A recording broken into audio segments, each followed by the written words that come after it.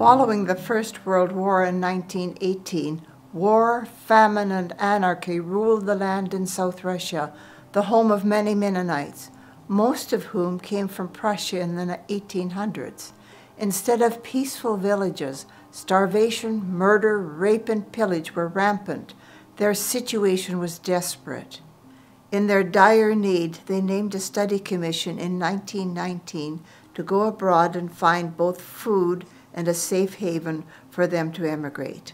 This committee was to be funded for 1 year, after which time they were to present their report and recommendations.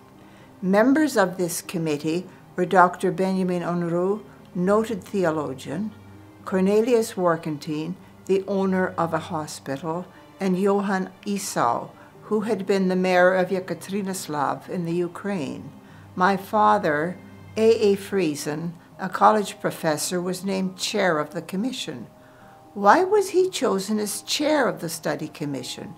First, he was a Mennonite, could speak to Mennonites about Mennonite concerns.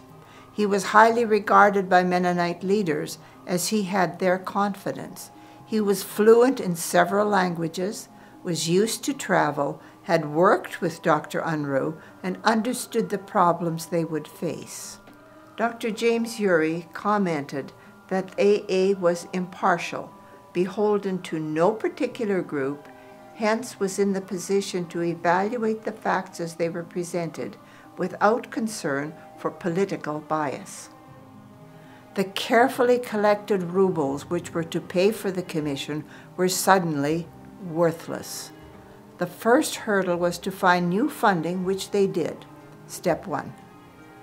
Since Mennonites were connected historically with both Holland and Germany, the delegation left Russia on January the 1st, 1920, and approached those two countries first.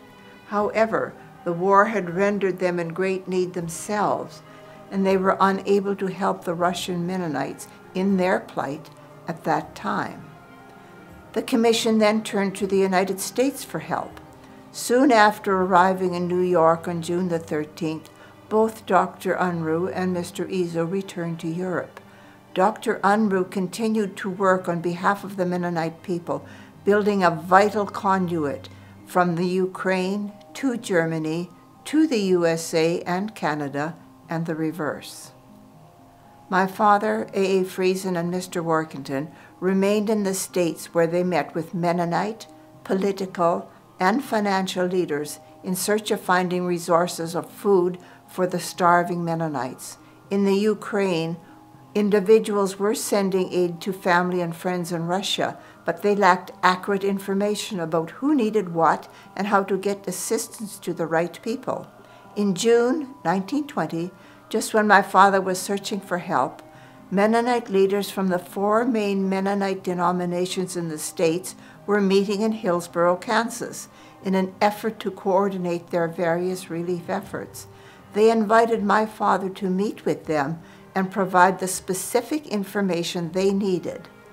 On the basis of that information, the Mennonite Central Committee, MCC, was organized in July 1920 to give immediate aid to the starving Mennonites in Russia. MCC continues to be one of the major organizers in the world which gets the right aid to the right people in the most effective way. My own grandmother survived the famine thanks to MCC's soup kitchen.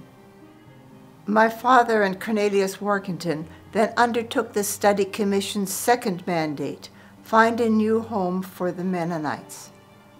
They concluded that the United States was the best option for several reasons.